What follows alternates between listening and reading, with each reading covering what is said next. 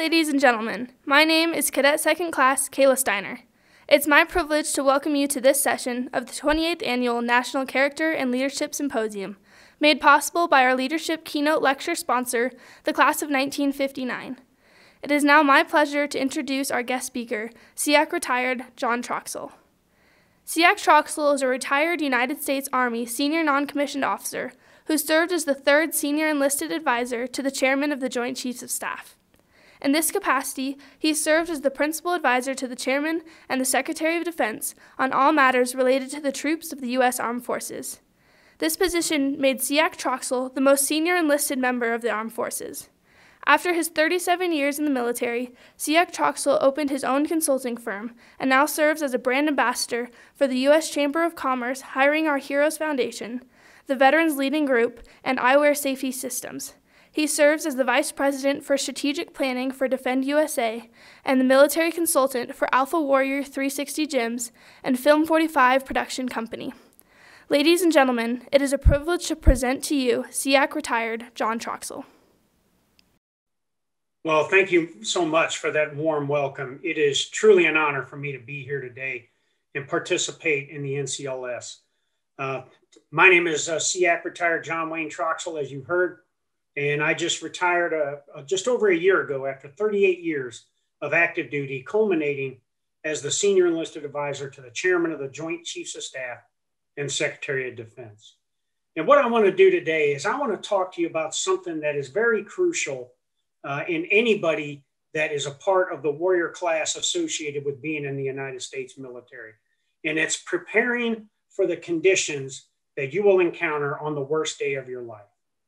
And that worst day of your life could be in combat, it could be in training, it could be in everyday life. But the bottom line is training so that you're best prepared for it. You know, we have a key document that the Secretary of Defense authors called the National Defense Strategy.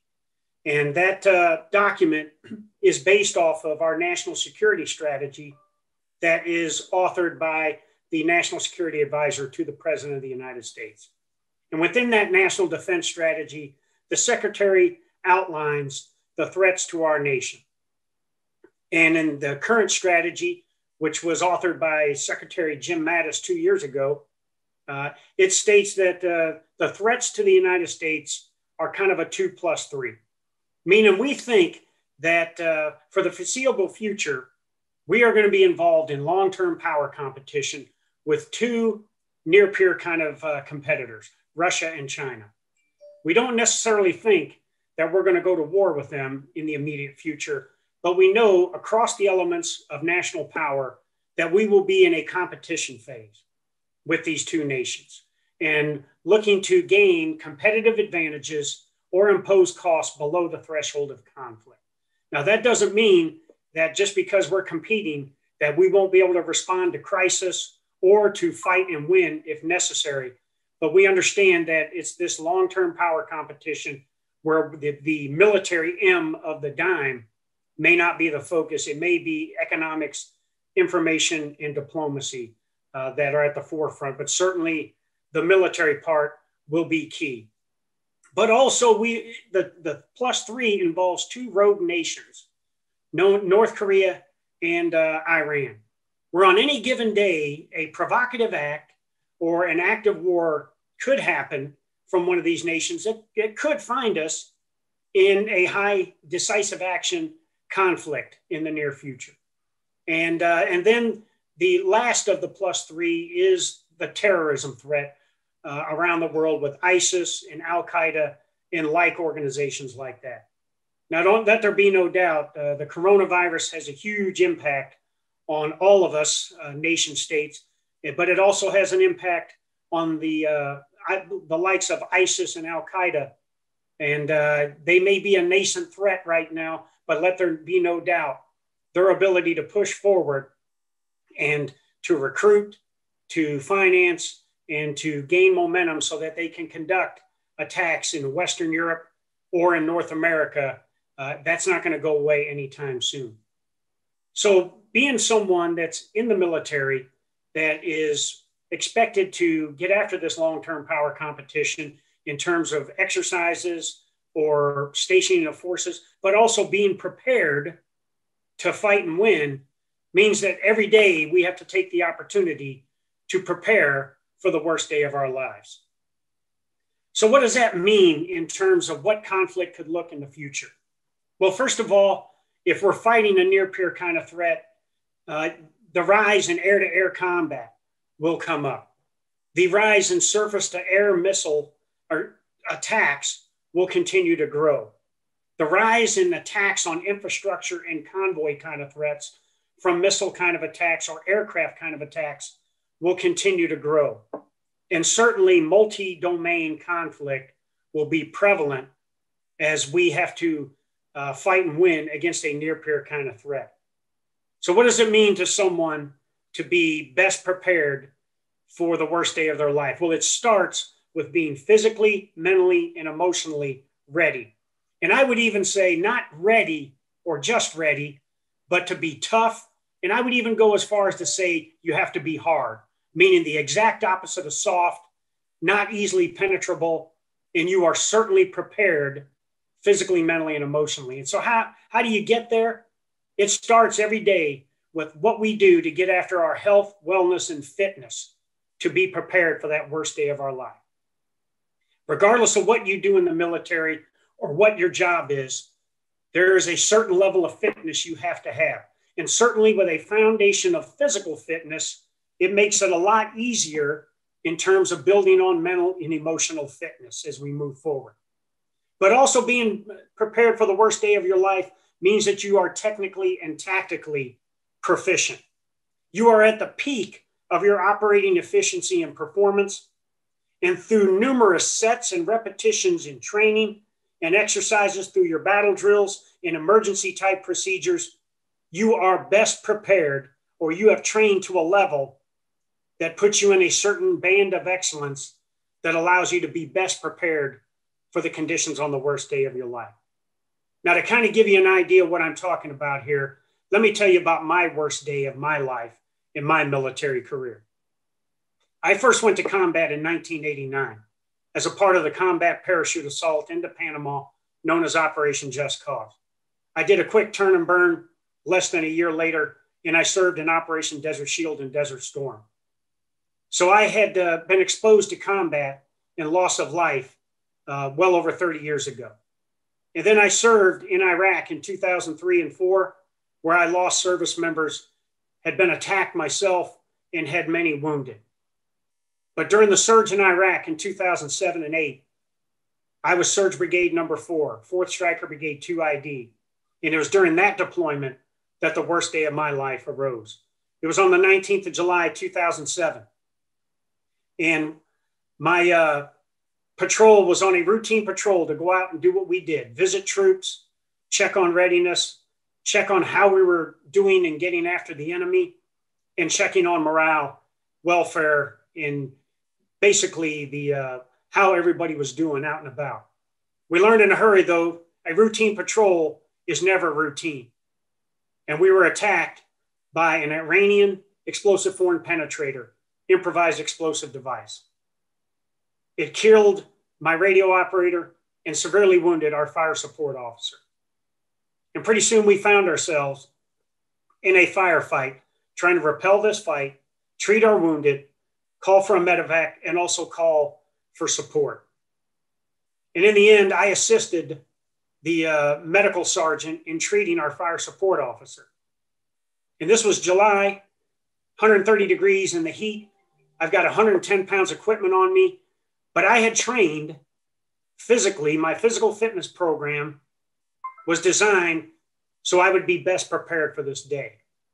And so as the medevac helicopter landed and the flight medic came off the aircraft and came over to assist myself and 2 other non-commissioned officers to carry our wounded fire support officer the 300 meters under enemy fire to the helicopter, I realized in a hurry, as the 2 NCOs started to fall out and become heat casualties, and even the flight medic started suffering from indications of heat exhaustion. And I knew then, although I had taken on the personal responsibility of being best prepared for the conditions on the worst day of my life, I had not done enough to prepare those soldiers and airmen around me. And I learned a big lesson there.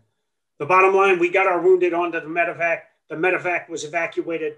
We got our fallen soldier, Corporal Brandon Craig, back to mortuary affairs. But I learned a lesson there that it's just not about individual responsibility. It's about organizational focus and responsibility to make sure the organization is best prepared for the worst day of their life. And even after that tragic incident, we didn't have time to grieve like we needed to, because we had to go right back out the next day, back on patrol, and get after the mission. And so being best prepared for the worst day of your life is that not every day is a routine day when you're deployed or in combat. And you can never take for granted that because of the lack of enemy contact means that the enemy is becoming less of a threat, because at any given time they can attack. And the bottom line is, if we don't look at things through a lens of being best prepared every day and do the things like pre-combat checks, pre-combat inspections, and continue to focus on the mission, complacency can set in. And when complacency sets in, bad things can happen to an organization. So I focus more after that. And I use a phrase called PME hard. Physically, mentally, and emotionally hard is what the men and women of our military have to be. And certainly, if we have to face a Russia or a China or a North Korea or an Iran, it will be a significantly different fight than we've had in the last 20 years, getting after terrorists and insurgents and the like. So we have to be best prepared for the worst day of our life. The other thing I say is we live in a world now that it is very hypersensitive. Certainly coronavirus has something to do with this. Racial injustice has something to do with this. But in the end, in our profession, being in the military, we have to focus on being champions. Not only championing getting after the coronavirus and executing prudent risk and doing what is required to make sure we can continue to build readiness and be ready for the worst day of our life, but also champion things like getting after racial equality and getting after understanding the men and women in our formations, and that the cultures that they come from are as important as the culture that the leader may have come from. And that the more we learn and grow and come together as a team and build synergy and provide dignity and respect for everyone in the organization, the more combat ready we will be, and the more we will be able to execute the mission that is in front of us, and in the end, be able to be best prepared for the worst day of our life. But let there be no doubt, there are some people in the organization who will not have a strive for excellence kind of attitude, or will not champion or try to reach their peak operating capability. There will be those that are disgruntled in the formation, and that they will look to do things through their apathetic actions that will try to make the champion self-deprecating. And some of those champions, as sympathetic as they can be and having a great balance between compassion and discipline, will succumb to the woeful actions of the disgruntled in the organization. And then that's when the organization will have big trouble. It can become polarized. There can be morale issues. And ultimately, the readiness and the performance of the organization may suffer. So for the sake of the organization, our military, every man and woman around you, where you're working at, for the sake of all of that, be a champion and not a victim. And if there is something going wrong in the organization, champion that cause and don't be a victim of that cause, and get after it and bring it to the forefront so that it can be squelched or that problem can be solved, so that we can continue to drive on with the mission, building a synergistic kind of organization and continuing to be ready for the worst day of our life. The last thing I want to talk to you about is, as a leader, you have to be a leader that inspires. You have to provide purpose, motivation, direction, and discipline when needed. but you have to be a leader of inspiration. And I would even go so far as to say that you're a leader of inspiration to the troops, and you're a leader of intimidation to the enemy. Meaning that you are showing the enemy that you are best prepared, and that if they try to take a shot at the title of the United States of America, that it could be the worst day of their life. Now, I'll give you an example, my own personal example. When I was the SEAC and I was working in Washington, D.C., in the Pentagon, and on any given day, I could be interacting with the Eisenhower building of the White House, or with Congress in Capitol Hill, or the 270 days I spent out of each year traveling around to visit the troops. I realized that because of what was happening in the world, and because of this rise of long-term power competition and things like that, that we might for a slight second have taken our eye off the fight that we still had with ISIS and other terrorist organizations. Men and women in Syria, Iraq, Afghanistan, Somalia, Libya, and places like that, on any given day, we're in combat defeating those ISIS kind of threats. And so, in order to inspire the troops and get after what at the time Secretary of Defense Mattis was focusing on, meaning we are going to be prepared to not just defeat our enemy, but annihilate them, I mentioned, and to remind the world that the fight with ISIS was real, I called out ISIS. And I told them that they have two options when they come up against the United States of America. They can surrender or they can die.